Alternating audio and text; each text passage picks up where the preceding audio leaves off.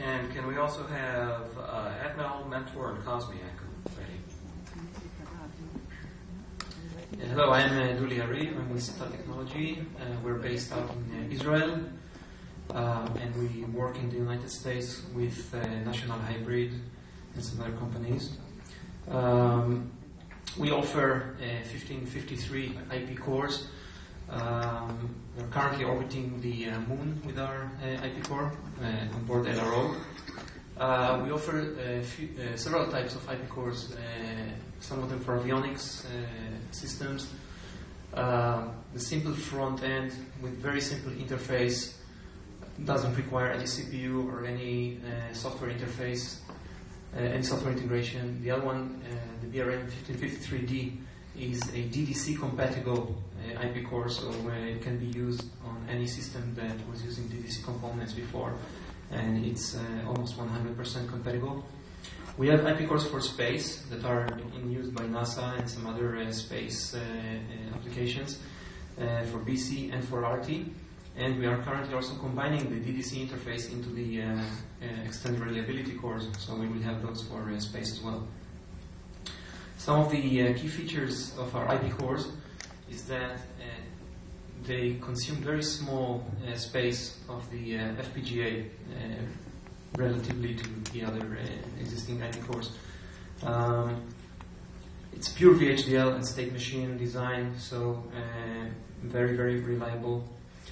We can work with any clock frequency that you have.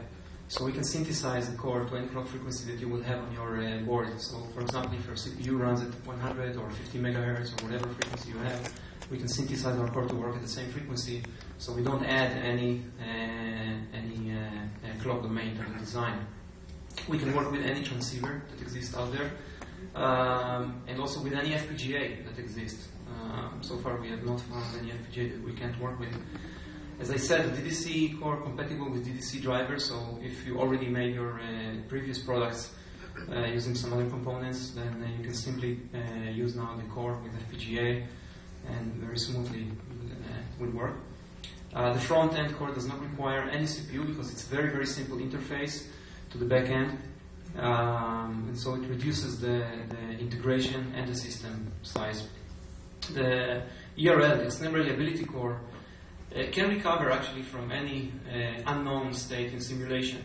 So if you had, even on radar components, the input is still 1. So if you have some unexpected input, some crazy input, which you want to simulate as X on your input, and after a few clocks the entire design in simulation becomes X, when it comes back, the information on the input comes back to be good, then the core will recover from that. Our cores are provided with some new technologies that we develop for monitoring the bus. I'll just go through this very quickly. So when there is a bad connection on the bus, then some of the energy is reflected. We measure this energy, and we can provide the user with an actual where the failure is. So thank you very much. Come see this in our booth, and we'll be happy to discuss all the cores with you.